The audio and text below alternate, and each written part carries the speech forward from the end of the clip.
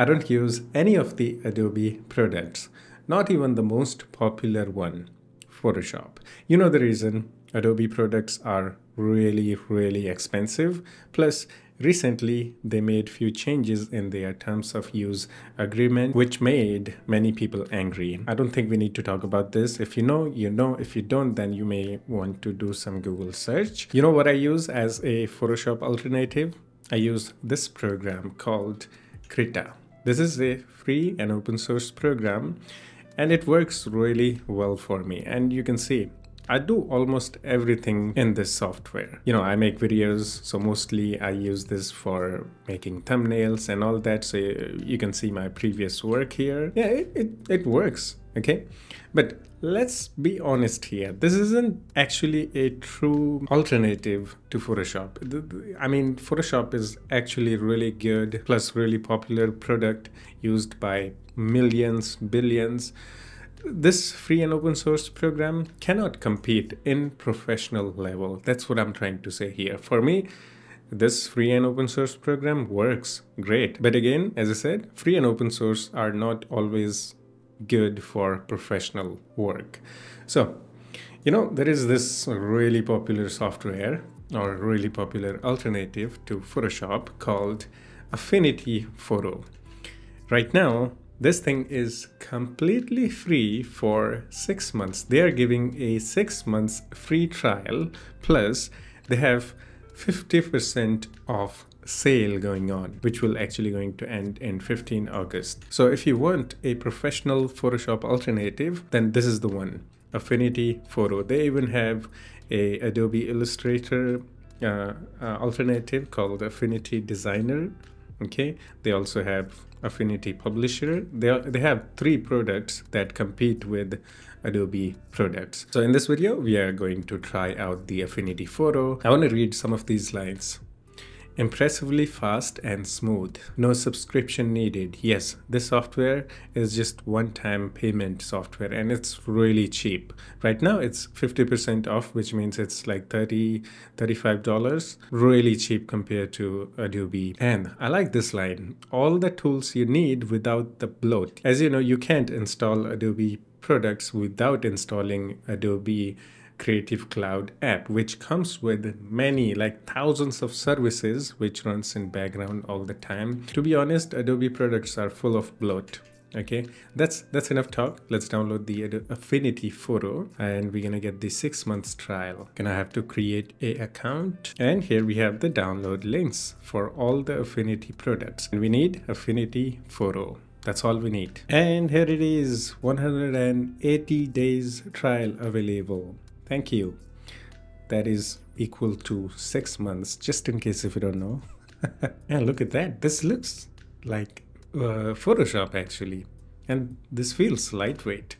They are not lying when they say this is lightweight. Let's create a new document for our YouTube thumbnail. It actually looks a lot like Photoshop. Okay. Everything actually looks a lot like Photoshop. Okay. Even the Krita, right? So we have the tools to the left, almost every tool, I guess. Now let's create a thumbnail, actually. So for the thumbnail, we need logo of the Affinity Photo, all right? And we're gonna paste it right here.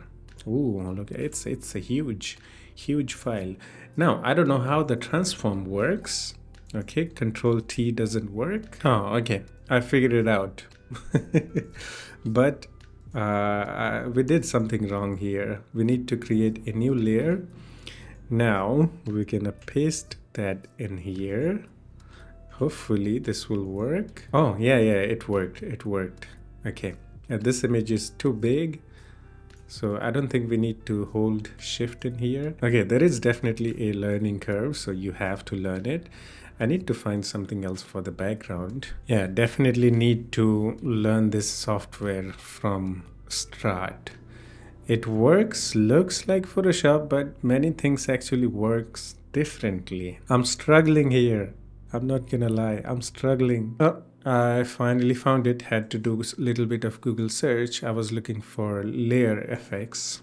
Okay, we have to click in here. Finally, we found something. And there is our shadow. It isn't visible that much because the opacity, is set to 50. Okay, I can see it. Okay, this works just like Photoshop. Look at that. Now we can see it. Okay, that's all we need. And maybe outer glow. We're gonna change this to normal. Radius. Yeah, look at that. That's perfect. All right, I'm doing it. Okay, this actually works pretty well just for this demo. Okay, that's good. That's good. I don't really like this red color. Is there any way to change it? I mean, I can simply apply the gradient here. Yeah, that looks good. Let's change the color of the gradient. No, blue and white, pink. Let's see. Yeah, that looks good actually. I like it.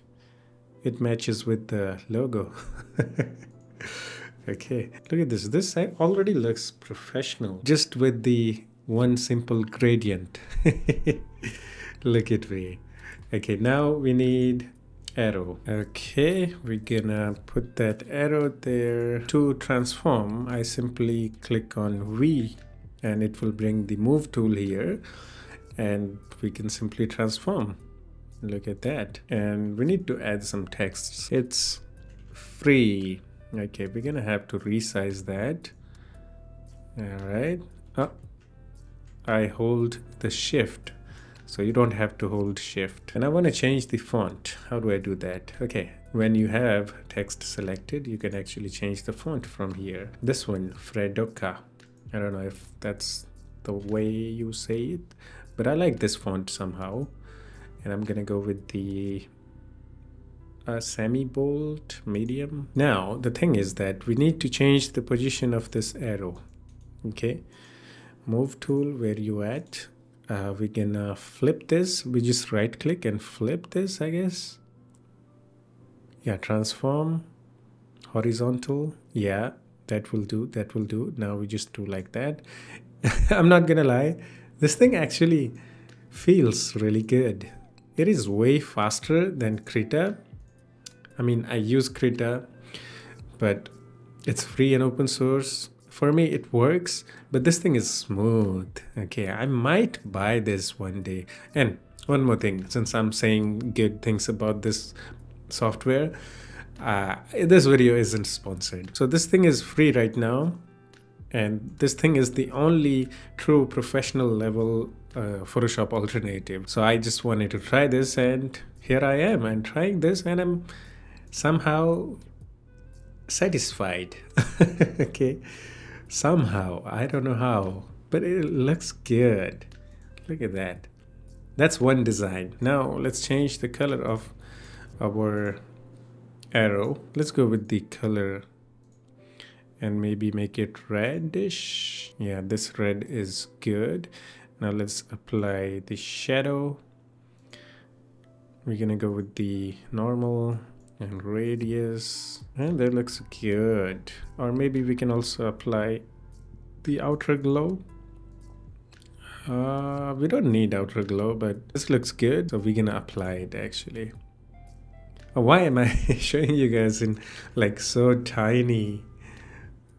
This is how I do it actually all the time when I'm making thumbnails. I make it tiny and then apply the effects to see if it is visible or too much or something, like this. We're gonna go save as. Oh, we can't save as. We have to export, I think. Yeah, we have to export PNG. All right. I know this is really simple and basic, but yeah, I mean, I like this. This actually feels really good and professional. There is a bit learning curve, but I don't think it's a big deal. You have 6 months of time to actually try this. Even if you buy this, it's only like $35 right now. It's actually really, really, really cheap compared to Photoshop. So if you're looking for professional, Photoshop alternative, I think this is good. Yeah, this is actually good. And you know what, actually? Let me add something in here. Yeah, I'm gonna put it right there. Look at that. I think this looks Good. I don't know. Am I adding too many elements to the thumbnail? Ooh, okay. There is this 3D effect. That looks good. That looks good. Uh-huh. I like this. And I'm gonna keep it, I guess. You can also multi-select. Okay, you can't do this in Krita. You have to create a group and then you can move and multi-select and do whatever you want. I'm not gonna lie, I actually like this. All right, now I just need to learn this, and I have 1 month actually to learn this, because after 1 month the 50% off thingy, it will be gone and I'll have to pay the full price. I don't know if that was necessary, but you know, I'll use this as a second thumbnail. Some people will see this and some will see the first one. So let's export this. Not gonna lie, I like this. Now I need to learn this software before 15 August. I have 1 month left. If I learn and if I like the software, I might buy this. Yeah, I'm gonna actually make almost all the thumbnails now on the Affinity Photo, and that way, you know, I'll learn even more and more, and I'll keep you guys updated actually if I buy this. Okay, I mean, still, again, as I said, if you're looking for a Adobe Photoshop alternative for professional work, you should try this out. I think this is actually really good, and you have 6 months to decide whether you want to keep it or delete it. Okay, and yeah, that's all I have to say. Let me know your thoughts. What do you think about this? And yeah, that's it for this one. Hope you enjoyed it. I'll see you in the next one. Take care of yourself and have fun. Bye bye.